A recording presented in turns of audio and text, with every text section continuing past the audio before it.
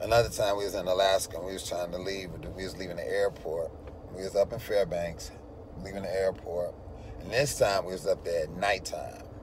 I performed up there a few times. So it was 21 hours of night. And it was cold as hell. And we rolling. And we tried to pull over and take a picture, right? We got out the car and we tried to like take a picture with the mountains and all that. Actually, what was behind us, don't you know in Superman, where Superman was born, like the ice glaciers, like that's real. Like the whole cave of ice glaciers and stuff, that's real up in Alaska. And so we was trying to get that picture of us in the background.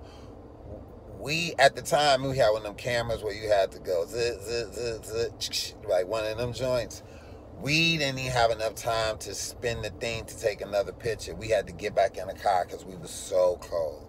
We'd jump out and be like, and just be like, ugh, we jump back in. It was crazy.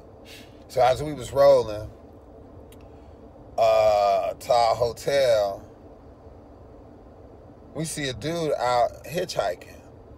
We rode by this dude, got his thumb out, he hitchhiking, he like, and the limo driver stops and was like, man, we got to pick him up. And we was like, dude, what the hell is wrong with you? He was like, we got to pick him up. We was like, no, man, go, go, go.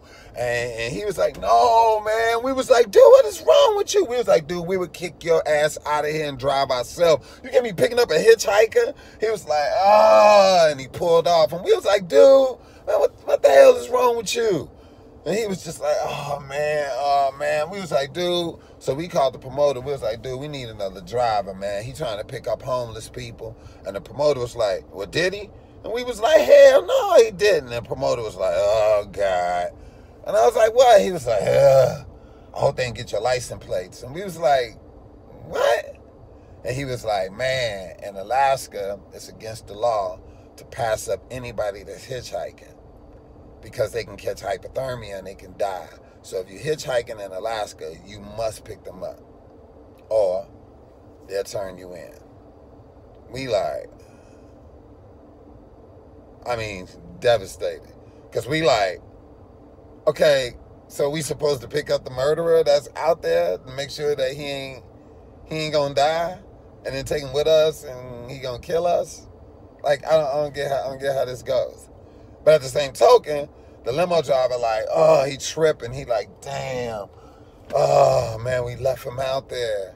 And now I'm feeling bad because I'm like, oh, snap. We done left dude out there. Like, I hope he ain't die.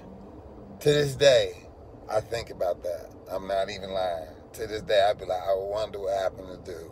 Because there wasn't no cars for miles. And I knew how cold it was when we went out to try to take a picture, and we couldn't. We had to jump back in the car. So for him to be out there that long, to this day, I ain't lying. I'd be like, man, I hope dude, all right. And that was years ago. But true story.